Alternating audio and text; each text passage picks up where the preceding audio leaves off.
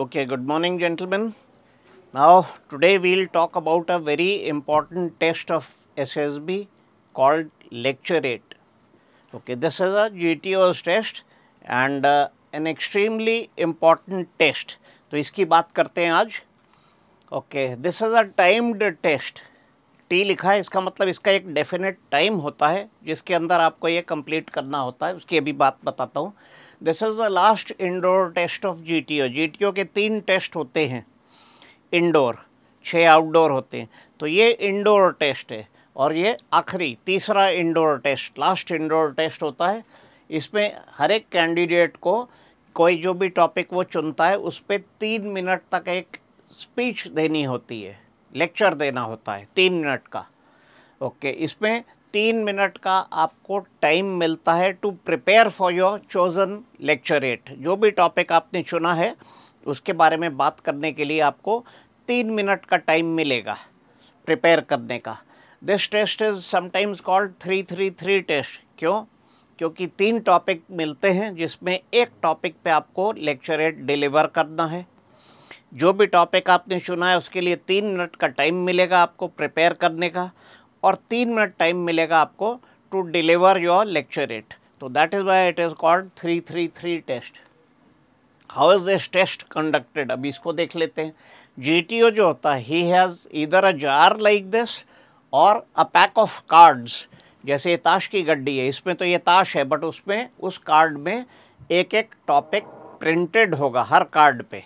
Okay, अभी कैसे होता है? All the candidates are seated in a classroom according to the chest numbers. तो जो इसकी टेस्ट शुरू होने से पहले जीटीओ आपको ब्रीफ करेगा. Once the briefing is over, the first candidate chest number 1 जिसका है, he will walk up to the GTO. He will pick up 3 cards, कोई भी 3 एट रैंडम. उस गड्डी में से 3 कार्ड्स कोई भी लेगा and he moves out of that classroom. Outside the classroom there will be a chair placed for you, for that candidate. आप वहाँ जाके बैठ जाइए, तीनों कार्ड्स देखिए, उसमें तीनों में अलग अलग टॉपिक प्रिंटेड होंगे. आपको डिसाइड करना आप कौन से टॉपिक पे बोलना चाहते हैं. You have to choose. You don't have to speak on all 3. You only have to speak on one of the 3 topics. जो 3 कार्ड्स में से किसी एक टॉपिक पे. तो you have to decide on that topic and you have 3 minutes time to prepare. आप चाहें तो पॉइंट्स किसी पेपर पे लिख सकते हैं कि मैं इस टॉपिक पे क्या क्या पॉइंट्स बोलूँगा. But you can not use that sheet of paper when you walk on stage, walk to the podium to deliver your lecturette. उस समय कोई भी पेपर आपके पास नहीं होना चाहिए. अपनी याददाश्त से आपको ये लेक्चरेट डिलीवर करना है. Okay, now as soon as the 3 minute time is over, the GTO will ring a bell. जैसे ये bell ring की, you will have to, the first candidate comes on stage. Before coming on stage, he'll tell the GTO, he'll return those 3 cards and tell him ki which topic is he going to speak on. And he comes on stage and begins to deliver his lecturate.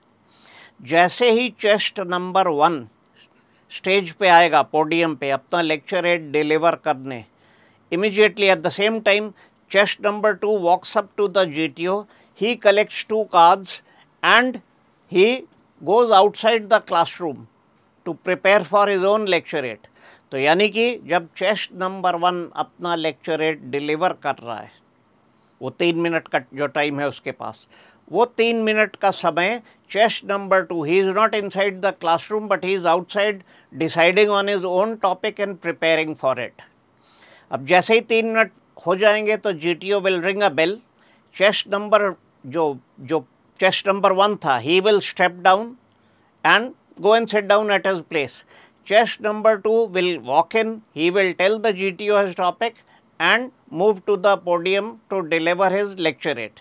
जैसे ही chest number 2 अंदर आया, chest number 3 will walk up to the GTO, pick up 3 cards and move out. यानी कि हर एक candidate को 3-3 minute मिलेंगे prepare, अपना 3 topics मिलेंगे चूज़ करने के लिए. एक टॉपिक 3 मिनट प्रिपेयर करने के लिए और 3 मिनट अपना लेक्चरेट डिलीवर करने के लिए. Now this process continues till the last candidate has delivered his lecturette.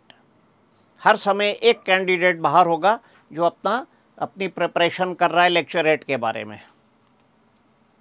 Now, what are the qualities that are checked through this test by the GTO in a candidate? तो उसको देख लेते हैं. There are three qualities: knowledge, communication skills and confidence. These three qualities are checked in a candidate. Knowledge कैसे? आप इस lecturette में तभी हिस्सा ले पाएंगे अगर आपको उस टॉपिक की जानकारी है कुछ, तभी आप बोल पाएंगे. तो आपकी नॉलेज कितनी है उस टॉपिक के बारे में, एक तो ये चेक हो जाता है. नॉलेज से you have a lot of knowledge about that topic, but you do not have good communication skills.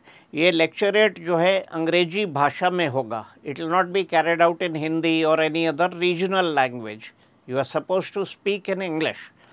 तो ये तभी पॉसिबल होगा if you have good communication skills. तो दूसरी चीज़ communication skills. How good is your voice? What is the clarity of speech that you have? What kind of body posture, eye contact? All these details are part of communication skills. तो दूसरी चीज़ ये check हो जाती है. What is the third thing which is checked through this test? It is your confidence level.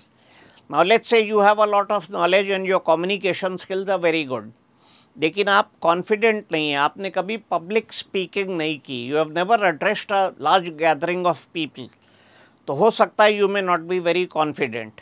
Now in that case what will happen when you step on that podium on stage, तो हो सकता है आप भूल जाएं, you will begin to feel nervous. तो ये चीज़ें कॉन्फिडेंस में आती हैं जो GTO चेक कर लेगा. Now, what are the differences between a group discussion and a lecturate? This is a question which is often asked कि दोनों सिमिलर हैं कि दोनों में कुछ अंतर है. तो इसमें काफ़ी अंतर होता है. Now let's look at the differences. In a group discussion, the entire group will take part simultaneously. Everybody can speak. But in a lecturate, only the person who is delivering the lecturate is allowed to speak. Nobody else can speak in between. तो पहला तो ये अंतर हो गया. दूसरा, you will be more nervous in lecturate compared to a GD. Why? In a group discussion, अगर आप बोलते बोलते कहीं अटक गए, रुक गए, तो immediately somebody else will step in and begin to speak. लेकिन lecturate में तो पूरा 3 मिनट का टाइम आपका है. आप कहीं रुक भी गए तो भी कोई बीच में नहीं बोलेगा. आपको 3 मिनट आपको स्टेज पे उन्होंने दे दिया है, तो इससे आप ज़्यादा नर्वस हो जाएंगे. Okay. Number 3, shorter duration. Lecturette जो है 3 मिनट का होता है, लेकिन GD generally it is more than 3 minutes. कभी 10 मिनट का, 15 मिनट, 20 मिनट, आधा घंटा भी हो सकता है. तो GD का ड्यूरेशन ज़्यादा है, लेक्चरेट का थोड़ा कम होगा. ओके. चौथा डिफरेंस, जब GD हो रहा है तो GTO has to observe all 18, 19, 20 candidates of the group at the same time, कि कौन कैसे पार्टिसिपेट कर रहा है, किसका कौन चुपचाप बैठा है. All this has to be observed by the GTO. He has to look at 20 candidates at the same time. But in a lecturate, his entire focus is only on one candidate who is on stage, who is speaking and delivering his lecturate. तो GTO का focus खाली एक व्यक्ति पे होगा. इसके कारण भी you will become even more nervous. Okay. Last difference is, in a group discussion, you have to adopt a position.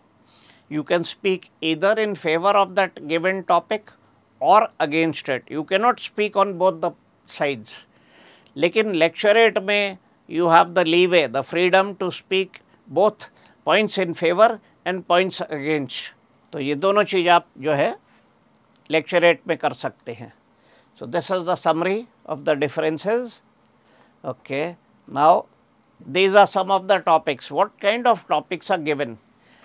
Generally, you can divide that the type of topics under two heads. One is social issues, one is current issues. Social issues like how can corruption be removed, how can dowry system be removed, what are the disadvantages of having a dowry system in a country, is live-in relationship bad, should it be allowed or disallowed in a country. ये social issues हो गए. और current affairs issues कैसे हैं, जैसे G20 which has recently got concluded in New Delhi, तो उस पे we've got rid of COVID-19, that coronavirus, so that could be a current event topic. The Russian-Ukraine war, which is still going on, this is a current event. तो इस type के ये current events के topics हो जाते हैं. Now there are some important tips. When you come on stage, you have the choice of standing behind the podium or standing aside. It is your choice. If you are very confident, any candidate who is confident, who is sure of himself, he will prefer to stand astride the lecture stand. And somebody who is nervous, he would prefer to stay behind. But it is your choice. You can stand wherever you want to. Number two, no pleasantries to be exchanged. When you come on stage, you don't have to wish anybody. You don't have to seek any permission. You just have to come on stage and begin to deliver your lecturette. Now, before you start delivering your lecturette, you must tell the group what is the topic that you are going to speak on. यानी आपको GTO को पता है आपने कौन सा topic चुना है, आपको तो पता ही है क्योंकि आप उस पर बोलने जा रहे हैं. लेकिन जो आपका ऑडियंस है, they do not know what is the topic that you have selected. तो before you begin your lecturette, you must tell the audience कि okay friends, the topic of my lecturette is, जो भी topic है बताइए, and then you must begin to speak. Number 4, if the topic warrants an explanation, कोई topic ऐसा होगा जिसको आपको explain करना पड़ेगा. तो if it warrants an explanation, you must spend a few minutes, few seconds explaining that topic. और अगर वो ऐसा टॉपिक है जिसके बारे में सब जानते हैं, for example how can corruption be removed from India, अगर ये टॉपिक है तो करप्शन क्या होता है सबको पता है, तो इसमें कोई एक्सप्लेनेशन की ज़रूरत नहीं. लेकिन अगर आपको टॉपिक मिल गया, should live in relationship be allowed in a society, तो हो सकता है कोई कैंडिडेट हो आपके ग्रुप का जिसको ये लिव इन रिलेशनशिप क्या होती है, क्या चीज़ है, नहीं पता. तो in that case you need to spend 15-20 seconds in explaining that topic. कि live in relationship is an arrangement between a man and a woman to stay together under one roof without the legal binding of marriage. तो this process is called a live in relationship. तो ये हो सकता है किसी को नहीं पता हो, तो you must spend 15-20 seconds to explain this topic. Okay. You have to speak in English only. All tests in SSB are to be conducted only in English. Now, while delivering your lecturette, you can speak one odd word in Hindi. That is not a problem. You can do that. You can even speak one odd sentence in Hindi.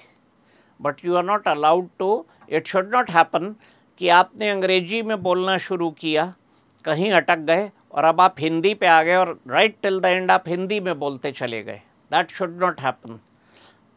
You can speak one odd sentence in Hindi, but again revert back to the English track. Otherwise, it will go against you. Okay, now, one mistake which a lot of candidates make, while speaking, while delivering your lecturette, you need to stand, you need to look at your audience. The audience is the remaining 18-19 members of your group. You must not look at the GTO. GTO is only an assessor. वो आपका जो lecturette है, उसको सुनने का हिस्से में नहीं आता वो, ही इज़ एन असेसर. तो ये आपको उसको देखना नहीं चाहिए, आपको अपने ऑडियंस की तरफ देखिए.